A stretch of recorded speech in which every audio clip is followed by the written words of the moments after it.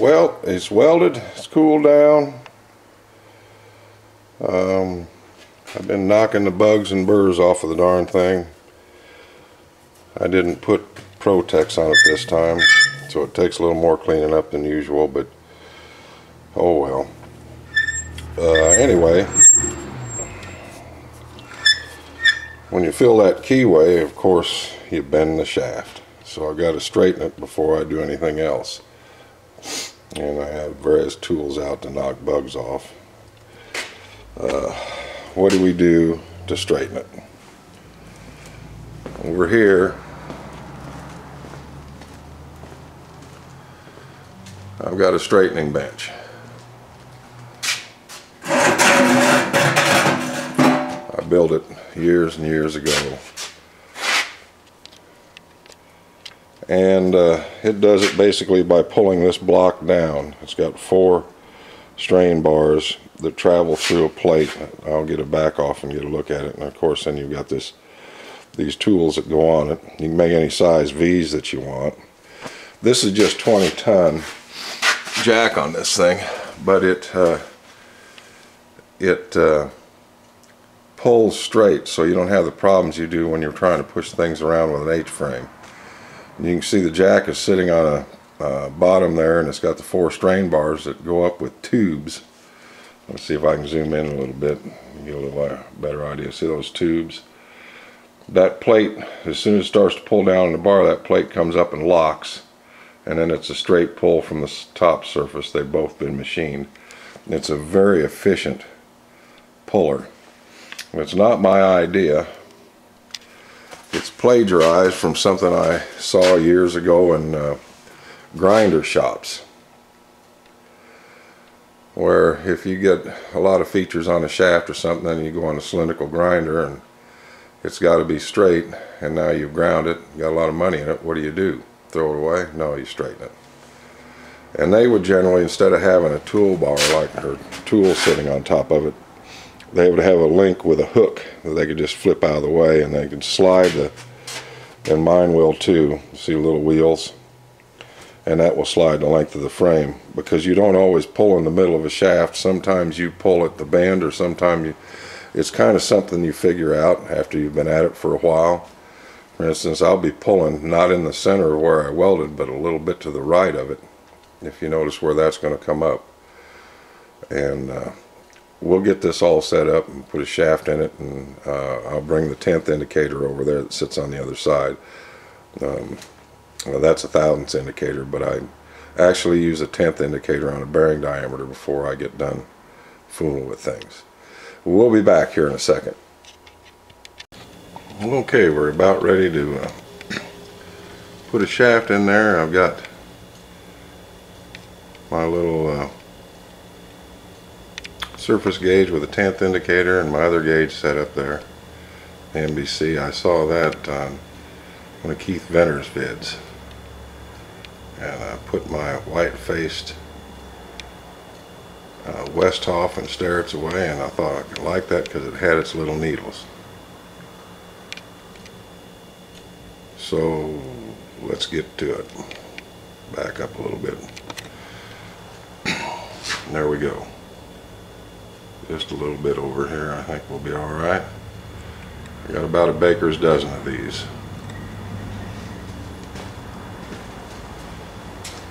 Glovies on so I don't catch my hands on burrs. When you weld, sometimes that happens. Kick the chair around some more, Matt.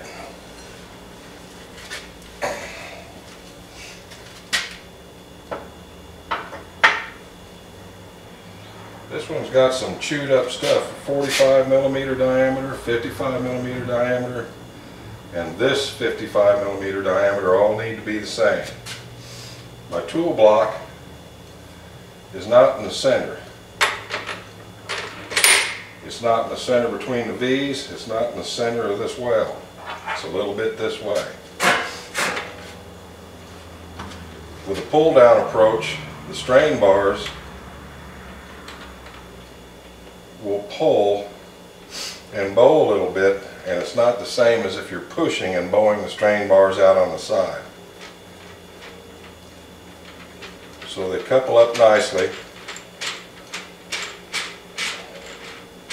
And if you get this adjusted right and press in the right place in this, and it's not always necessarily the center, I'll get these two bearing diameters to match up. If you get a little off, then this one, I've got to make this one 0. This one can wiggle a little bit. It really doesn't make that much difference. And we'll just take a look here and find our low spot. Well, looky there. I'm coming up with about 16 thousandths bow in this poor fella. First thing I do is mark the shaft at 90 degrees.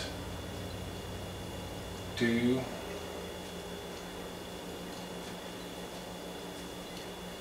3, and the key down is 4. That's so I don't lose my place. And then I will turn this to where the bow is up. Right now I think the bow's up with the key down. So this one pretty much worked out. Now I'm going to zoom in and turn another camera on and see if I can do some picture-in-picture stuff. And we can see here that I'm running about 16 to 18 again. That was only for the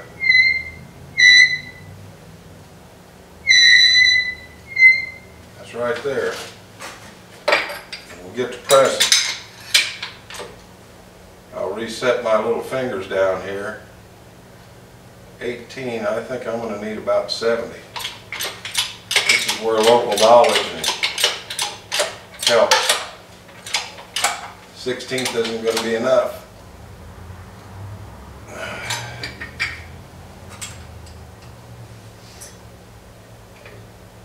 Still isn't enough. We're going to go to 75.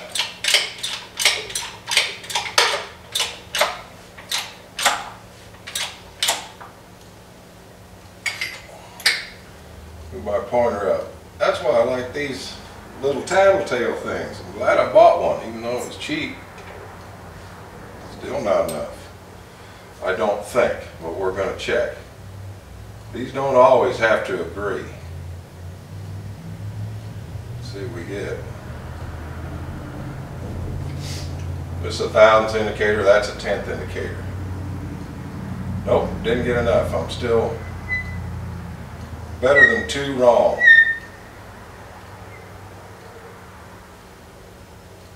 That one also lets me get a little bit better on the high spot.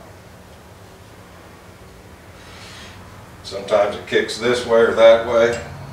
That's not fun. And I want 75 and I need 2.5. That's a stubborn little fellow.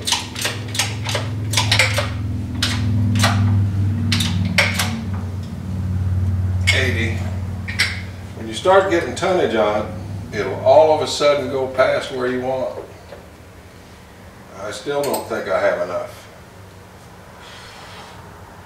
Let's see. Maybe not.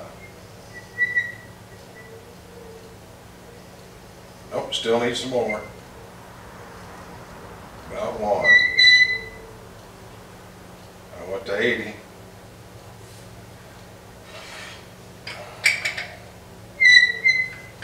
And let me put this guy back here. Find my high spot.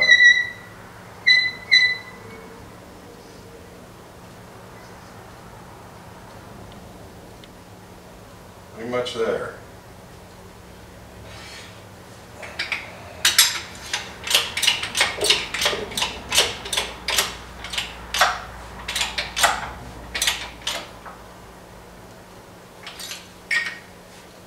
You want to be a tough guy, huh? Move him up to 85.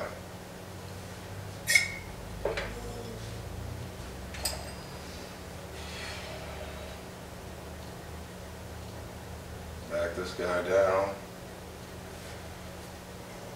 This is one of the tougher ones I've had today.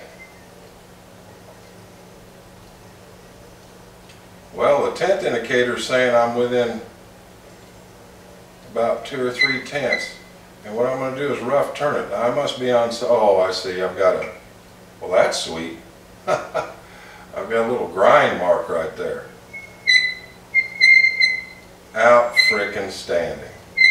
Well, I'm within 2 tenths on this diameter and this diameter and the end diameter. So that'll work.